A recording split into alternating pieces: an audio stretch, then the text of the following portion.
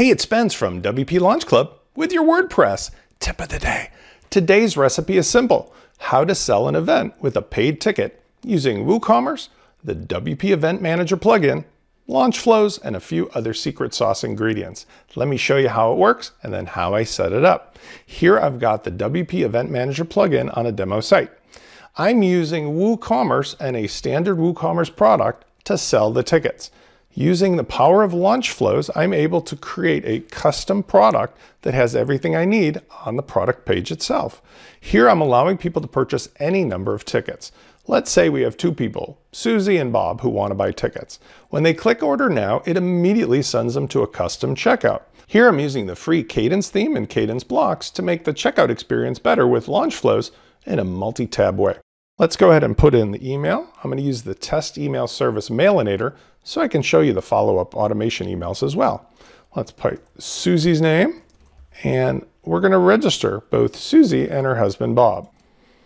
I've put in a different email for Susie and Bob so they both can get a different attendee ticket in case they're not going to be there at the same time.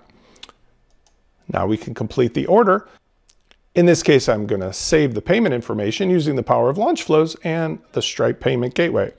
When I place the order, three things will happen. First, the person who purchased will be registered and logged in, if that's what you wish, and taken to a custom thank you page. This is the power of LaunchFlows working with the WP Event Manager as part of the stack. We've got the thank you component here that shows that they purchased 2 tickets.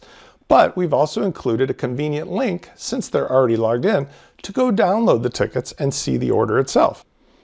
There's also a follow-up email that I've set up using the power of FluentCRM. When we open a Mailinator, we can see a few emails came through. First of all, we've got the event registration that comes from the WP Event Manager itself that includes the ticket and the other information. But we've also given them 3 other emails.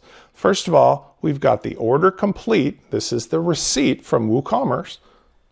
And you can also use the invoice power of the free PDF invoice plugin if you wish.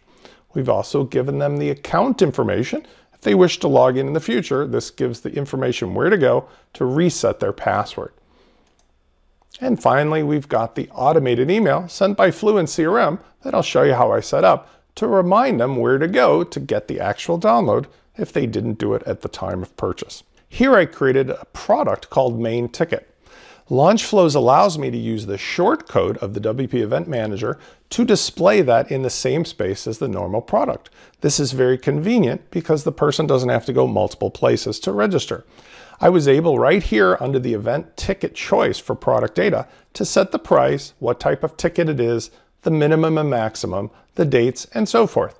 I can always go further and elaborate on this by going to the event itself, but it's good enough inside of the product. Then I use LaunchFlows to say when somebody puts this in the cart, take them directly to the checkout page, and when they're done, take them to the custom thank you page. In the WP Fusion tab, I've used the power of the FluentCRM to set a tag called Purchased Event.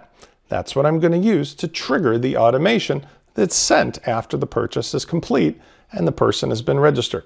Let's take a look at that.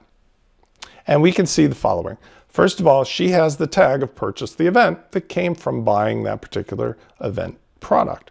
We can also see that the email was sent out that I just showed you. We have her purchase history where she's purchased that item for $200, and we can also view those order details. But more importantly, I've used it to set up an automation. Inside of this automation, we triggered it when she was registered.